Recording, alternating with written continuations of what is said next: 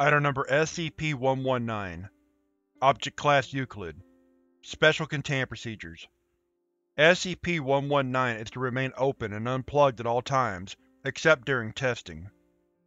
The door to the room in which SCP-119 resides is to be locked for all periods except during experimentation, with the entry codes given only to authorized research and security personnel. An industrial-grade disinfectant will be available nearby at all times, and the inside of SCP-119 is to be heavily disinfected before any testing.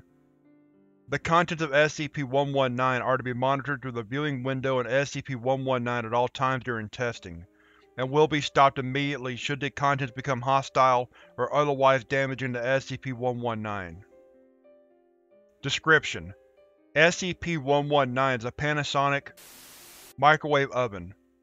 It was initially discovered by an agent who had bought it from a liquidation sale of the assets from Valley Vineyards. It is believed that Valley Vineyards was using the anomalous properties of SCP-119 to rapidly age its products and create expensive vintages.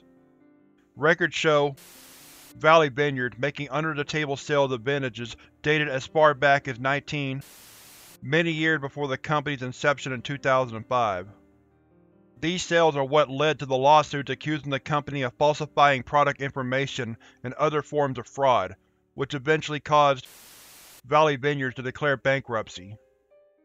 SCP-119 appears to be a standard model of microwave in all respects, except that the magnetron unit does not produce microwave radiation. Instead, the magnetron emits a previously unknown type of radiation that accelerates time. The amount of time accelerated is based on the time input given at the start, and the power level setting. The time input allows for 3 digits, and there are 5 power level settings. On power level 1, the number of seconds input equals the number of seconds experienced within the microwave. Therefore, an input of 30 seconds would cause the microwave to run for 30 seconds, at the end of which the object will have aged 30 seconds. Each subsequent power level past 1 causes an exponential increase in the acceleration of time. At power level 2 with an input of 30 seconds, the microwave will run for 30 seconds, and the contents will have aged 900 seconds, or 15 minutes, or 30 times 30 seconds. At power level 5, with an input of 999 seconds, the microwave will run for 999 seconds, and the contents will have aged 995,909,909,4,999 seconds, or 31,529,964 years. Experimentation with the other buttons on the microwave have not resulted in any anomalous properties, although they still function as would be expected from a normal microwave. The minute plus button, for example, adds 60 seconds, and the defrost function prompts the user to open the door and flip the contents periodically. Pressing the minute plus button during operation, however, does not recalculate the adjusted time acceleration, merely causing the contents to age at the pre-calculated rate for another 60 seconds, such as power level 2 for 30 seconds would age for 900 seconds, or 15 minutes. Input of minute plus would result in the microwave running for 90 seconds and aging the contents 2700 seconds, or 45 minutes, or 30 times 30, instead of aging the contents for 8100 seconds, 135 minutes, or 90 times 90. SCP-119 can be dismantled, and replacement parts can be substituted for every component except the magnetron. When placing the magnetron in any other microwave, including duplicates of the same model, the magnetron continues to exhibit time acceleration. However, replicating the effects of anything above power level 2 have failed in every model except the original microwave in which the magnetron was found. Although SCP-119, like all standard microwave models, will normally only function when the door is closed, during deconstruction it was determined that disabling the closing mechanism allows the device to work while open. Subsequent testing determined that the radiation emitted from SCP-119 has a fallout pattern very similar to the microwave radiation it replaced. However, further experiments operating SCP-119 while open now require the approval of a Clearance Level 4 personnel. Addendum: after subsequent testing, It has been determined that the accelerated time experienced within SCP-119 is not accelerated from the perspective of those being affected, instead causing the occupants to perceive that they are simply staying inside of the microwave for the adjusted duration. Should living creatures be exposed to SCP-119 for extended durations, they could quite quickly die of starvation, as they will require as much sleep and food as they would outside of SCP-119. Therefore, further experimentation with living beings now requires the approval of a Clearance Level 4 personnel. Furthermore, due to the possibility of microorganisms undergoing accelerated evolution within SCP-119, industrial-grade disinfectant has now been added to the containment procedure for SCP-119. Test log for SCP-119. Log to be in the following format: Contents, Time Input, Power Level, Test Results. Test log SCP-119. Contents: Cup of lukewarm coffee. Time input 60 seconds. Power level 1. Test results: Agent attempted to reheat his coffee. Microwave activated and ran for 1 minute. Coffee was still cool upon removal. Contents: Cup of lukewarm coffee. Time input 60 seconds. Power level 4. Test results: Agent increased power level, assuming the first setting was too weak. Microwave activated and ran for 1 minute. Upon opening the door, Agent discovered his coffee had grown a thick layer of mold and scum, consistent with the amount that would be expected from leaving a cup of coffee out for 5 months. At this point, the Agent brought the microwave to the attention of the Foundation. Contents: Stopwatch. Time input 30 seconds. Power level 1, 2, 3, 4, 5.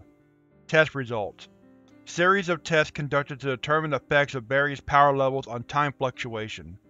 Resulting time on stopwatch was 30 seconds, 15 minutes, 7 hours 30 minutes, 99 hours, 99 minutes, 99 seconds.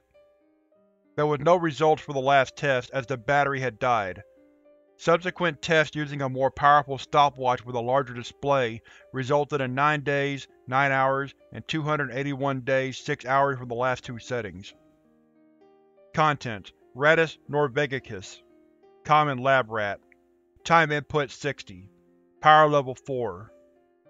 Test results: Testing had expected the subject to age 5 months. Upon starting the timer, subject became a blur, barely visible in its rapid movement around the container. At 3 seconds, subject ceased all movement. At 5 seconds, subject began rotting rapidly. Testing was halted at 10 seconds, and SCP-119 is clean of excrement and remains of subject. Cause of death was determined to be dehydration. Contents: Rattus norvegicus. Common lab rat. Small cage with lining, external automatic food and water dispenser filled with 5 months of food and water, attached to tubes routed through air vent. Time input 60. Power level 4. Test results: Upon starting the timer, subject became a blur, rapidly moving throughout his cage. Both the food and water supplies drained from their containers rapidly. At 60 seconds, subject was found to be dirty due to its unclean cage, but otherwise fine. SCP-119 cleaned. Examination revealed subject to be in poor health due to its living condition in the unclean cage, but with no abnormalities.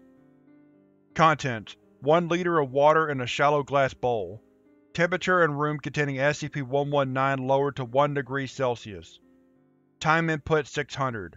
Power level 5. Test results: Time inside SCP-119 intended to be approximately 24.7 years, with an initial input of 60 seconds. Test intended to determine the difference of atmosphere and heat transfer between the inside and outside of SCP-119, as demonstrated by the evaporation of water at near-freezing temperatures. The research assistant entering the time added an extra 0, which would bring the total time up to 2,465,753 years, or over 4,000 years a second. Upon pressing start, an immense amount of air began to cycle through the vent. The assistant immediately recognized his mistake and opened the door to stop the timer, at which point a wave of bluish spores emitted from SCP-119 and onto the assistant. The assistant began to choke and quickly asphyxiated.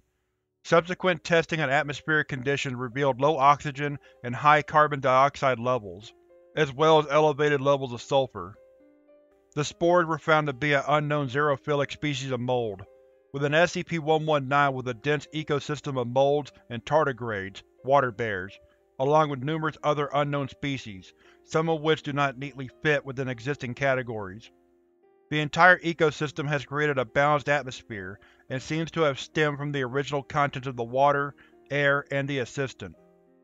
In light of this test, containment procedures have been updated to include industrial disinfectant. Contents: None. Doors removed from microwave for duration of this experiment. SCP-119 placed in the middle of a large Faraday cage room with freshly painted floor, using paint that changes color as it dries. Time input 30. Power level 3. Test results. SCP-119 remotely activated, and all testing observed remotely. Resultant paint pattern demonstrated the fall-off of radiation from the microwave. The paint closest to the front of the door demonstrating 8 hours of drying, and the furthest section of the floor behind the microwave demonstrated closer to 2 hours of drying. Contents: None. Doors removed from microwave for duration of this experiment. SCP-119 is placed in the middle of a large Faraday cage room with dried paint. Lightweight floating debris and dust is released into the room through a vent. Time input 30. Power level 3. Test results. SCP-119 remotely activated, and all testing observed remotely.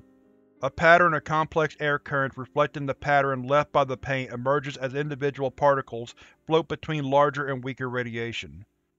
The radiation did not actually apply any force to the particles, but rather affected their momentum in relation to each other, eventually evolving into a detectable air current pattern. Contents: SCP-442. Time input 90. Power level 5. Test results. SCP-442 continued to keep the correct time during the entire duration, showing 1 minute and 30 seconds of time passing over the course of the experiment. Contents: SCP-289. Time input 90. Power level 5. Test results. None. Permission to carry out experiment denied. Not funny. Do we really need to explain why that is a bad idea? You already know exactly what that would do. 05. Contents: Bottle of Macallan 12-year Scotch. Time input 60. Power level 5. Test results. During previous tests, researchers have been joking that they should nuke themselves a drink, and one researcher retrieved a bottle of Macallan from his quarters.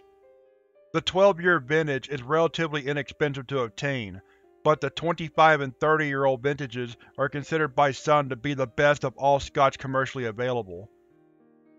Upon completion of test, bottle was effectively a 30-year vintage. Intention of test had been to consume during subsequent tests, but at this point the intent had been heard by a superior, who allowed the researchers to keep the bottle as long as they waited until off-duty to consume it. Subsequent testing determined that the results of this experiment were delicious. Dr. Grant. It would seem Dr. Grant is a rather poor whiskey connoisseur, as whiskey does not age outside of the barrel. Your delicious experiment resulted in a 30-year-old bottle of 12-year-aged Scotch. Well done, Dr. Durrell. I stand by my initial assessment. Delicious. Dr. Grant.